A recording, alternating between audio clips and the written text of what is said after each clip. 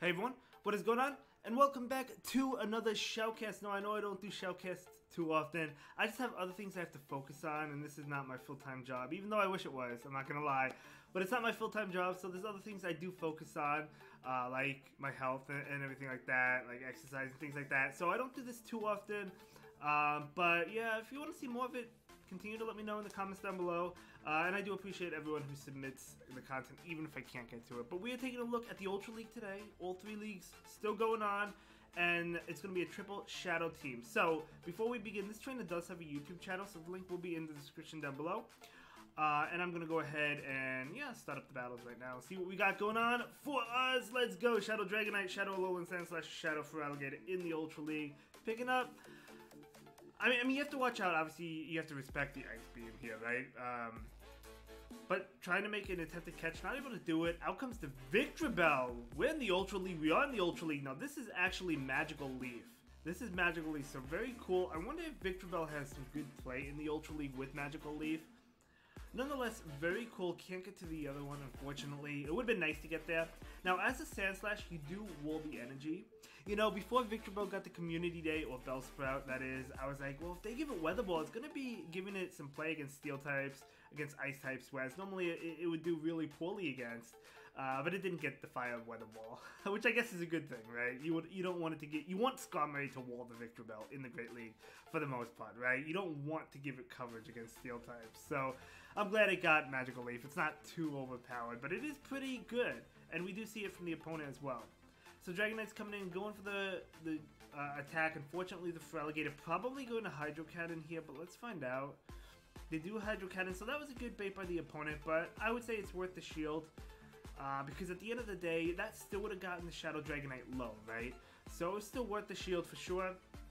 Dragonclaw is going to pick up the knockout, very nice indeed. And now out comes Giratina. Able to make it to the Dragonclaw, but it's not going to be enough to KO. And like, the thing is, you do have one shield, so you are going to be able to shield an attack from the Giratina. You have to, you have no choice. So Dragonite is going to go ahead and protect itself, but can Giratina make it to another one? I think so. No, they try to catch. Because of that, the Dragonite can fawn down and go for the Dragonclaw. Did the Giratina get to the move, and could they have thrown it? I'm not sure if they were at the move, but nonetheless, that attempted catch was a good attempt. They weren't able to get it, but it is going to ultimately end up costing the opponent. Good game. Moving on to a terrible lead. You got to pivot out into the Shadow Feraligatr ASAP, and that's exactly what we see right now. So in this scenario, obviously, you know, the Wigglytuff would be worse. Let's say this is a Great League, and you go into Feraligatr. That's really bad, right? Because the Shadow Claw is double resisted, but at least Feraligatr has play. Of course, it's not too bad against the Clefable. It's actually pretty good. Like, it's fine. We do see, well, not really a bait. You don't have Crunch, so it's not a bait. You just go for the Hydro Cannons. Gonna go ahead and go for another Hydro Cannon. Do you fight for Switch here? Obviously, it would be really nice to have the Sandslash on that Clefable. You can, yeah, I mean, you have to fight for Switch. You have no choice. Yeah, you have to double shield, and can you get the farm down? I'm not sure how much energy. I feel like that Feraligatr is energy dry. Yeah, it looks like they were probably energy dry at that point, so able to farm down. You had to go down to 2 shields. It was totally worth it because Dragonite cannot see any part of the Clefable because it's just weak to the fairy moves, right, and all the moves are resisted. Ooh, Talonflame coming in. You were so lucky Sandslash is not on this. But you're going to pick up the first shield from the opponent, trying to get to another one. Oh my gosh, I think you were trying to switch out. Maybe could have thrown the attack before you fainted. It looked like you may have been able to. But either way, that's fine. A Talonflame will go for a fly. Does so much damage. Gonna be able to maximize the timing. Perfect timing. Able to get off this Dragonclaw right now. The Talonflame does have to shield that. But they do farm down, unfortunately. This is going to be a loss because they definitely make it to a move. And we know Flame Charge is just going to melt this Sandslash. There's no way you live this Flame Charge. No universe you live that. Good game. Let's move on to the next one. Skeledirge in the lead. Okay. So you can't have Sandslash on that. They do switch out into Guzzlord.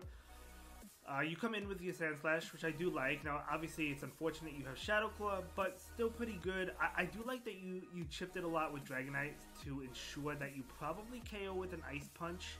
Because one Ice Punch wouldn't KO from full health, not even close. This might not actually KO. This would be close. Oh, it still doesn't even come close to KOing. Okay. I mean, you have... well... Yeah, I guess you don't, actually, I guess you don't need Switch. Because if you think about it, Feraligatr does well against Skeledirge as well, so I think that was worth it there. Now Dragonite comes in, but unfortunately they have a Fairy type in Tapu Koko. But to be fair, Feraligatr wouldn't want to see this. Now, I'm going to be completely honest with you. I've actually run teams in the Ultra League, as well as the Master League, that got core broken by Tapu Koko. So, I mean, Koko, I feel like enough trainers are not respecting it, right? I mean, that Nature's Madness is such a good move. And then, as you can see, Dragonite really doesn't want to see it. Feraligatr doesn't want to see it. Although, you have play, I guess, with the Feraligatr. But, generally speaking, both these Pokemon do not like the Koko, but look how much damage the Feraligatr is doing. Able to... Okay, well, I mean, the Feraligatr was going to throw the Hydro Cannon into this Skeledirge anyway. Not able to KO. Out comes Dragonite. Going for the Thumb Down. Able to get it. And, yeah, I mean, Superpowers... The thing about Tapu Koko is it's really frail, so it cannot take a hit. So that's going to be enough to KO the Tapu Koko, and that's going to be a great game, very well played. So able to beat that Tapu Koko. If it was in the lead, if the Koko was in the lead, the whole would be a lot worse for you. But good game, well played. Dragonite into Greedent. Okay, so you do heavily resist the Mud Shots, which is nice, right? But Body Slams, 2 Body Slams won't be enough to KO, and they can't thumb you down. Now the question is, do you bait or do you go straight Superpower? I've been in this situation before where I went with the bait and my opponent calls it. So it could go either way. They could shield this. Let's see what the opponent decides to do. They do shield it, so that was a beautiful bait there. But again, it could go either way. Now you do live this, and again, you don't have to be worried about being thumbed down unless if they snipe you like that. But at least you do have the Sand Slash that can come in, and the Ice Punch will be able to knock out the Dragonite. If they shield you, probably shield and go for another one. They do shield it because they want to threaten the Superpower, because Superpower will be enough to KO. Do you shield this? If you don't, the Superpower will KO, but they actually bait. Oh my gosh. This is another Dragon Claw, I think. I don't think this is a Superpower. So, yeah, able to take that. Okay, the opponent with the double bait there. I did not expect to see a bait. I thought they would go straight for it. And that was a really, really... I mean, that was a great call by you. But now, I mean, I guess you wanted to save the shield for the Feraligatr. Because Feraligatr with the shield advantage generally does well. I mean, it really depends, but... Okay. You do have Ice Beam, which is really good for you. Crunch would be good as well, but Ice Beam is really good. But they try to catch the Ice Beam, and they're not able to, which is really good. Right?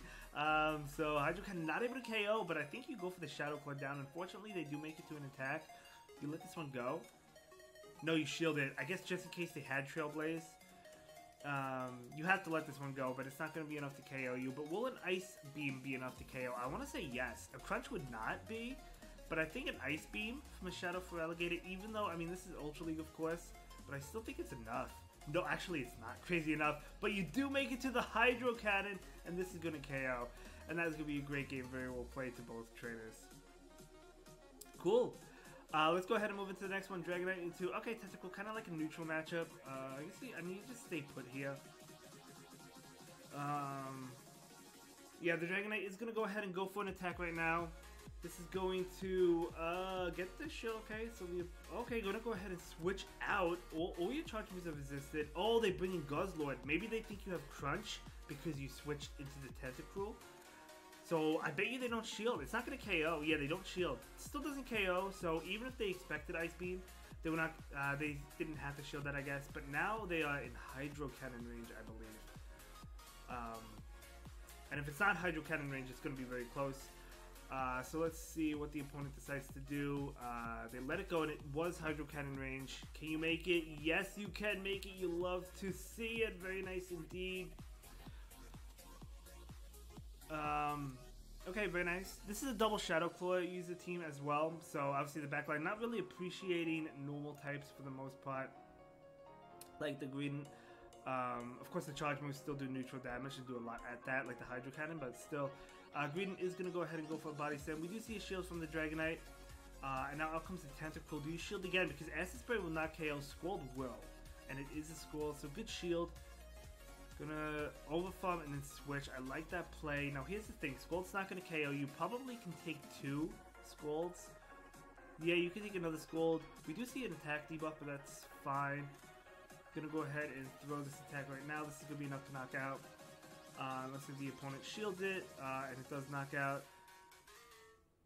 And I'm gonna go ahead and go for the Ice Punch right now into the Greedent. The Greedent might actually take this as well. They do take it, but the opponent's playing smart. They're charging up for 2 attacks. They need to throw the Crunch and then the Body Slam into the Dragonite. Still not enough to KO, which means the opponent has to shield this. And then if Dragonite left with an attack, I think, right? Yeah, oh yeah, easy. So left with an attack. If it didn't have an attack, that would have been different, but they still had an attack with the Dragonite. Yeah, well played. Let's go ahead and move into the next battle. Dragonite into Galarian Stunfisk. Not a Pokemon you see too often nowadays. Just because the Rock Slide and Earthquake were both nerfed at one point. Okay, gonna let this go. Yeah, gonna let this go. Another one will KO. Do you go straight Superpower? You might Superpower and dip. Gonna go ahead and go for the Superpower. I think before the CMP, just so you can get out of there. But let's see if the opponent shields it. They do not shield it, so they're either calling it or okay with that damage. So we do see a shield here. Probably a Rock Slide. It is a Rock Slide. That's fine. Still worth the shield, I guess. Unfortunately, the opponent does make it to a move. I don't know where they're at in terms of energy, so I don't know if they're at the Earthquake. They are not, so that's fine. So now you just go for, what is that, what came in? A Pelipper? Yeah, Pelipper in the Ultra League. Very cool to see. I've used Pelipper in the Ultra League a couple times. It's a lot of fun. I don't think it's necessarily great, but it's a lot of fun to use. Okay, we're going to see an attack come in right now. You live this, but gonna go ahead and shield it anyway. Can you get the farm down? No, gonna go ahead and switch and catch on the Weather Ball. I do like this because the Feraligatr does resist the Weather Ball attacks, right? Dragonite coming in, okay. Yeah, no point in even going for the Ice Beam. I mean, at this point, like, that's the thing. Like, this is resisted. They know this is Hydro, or they expect it's Hydro, but they still have to shield it anyway. And you do barely make it out and make it to this attack, which is really nice for you. Dragonite is going to go ahead and shield that. But the Dragonite with the energy is scary. But they're going to go ahead and unleash it, expecting the Sand Slash to come in immediately. I think that was a mistake by the opponent. I think they had to watch and see which came in, and if the Sand Slash came in, immediately throw the Superpower. I think that's what they had to do. Because Dragonite is going to win CMP over Alolan Sandslash, right? But either way, okay, that's going to be it for this video. Thank you everyone for watching. I really do appreciate it. And thanks again for submitting your content. Always appreciate everyone who submits it. Even though I don't shoutcast much nowadays, I do appreciate it nonetheless. And I'll see you all in the next video. Have a good day. Bye.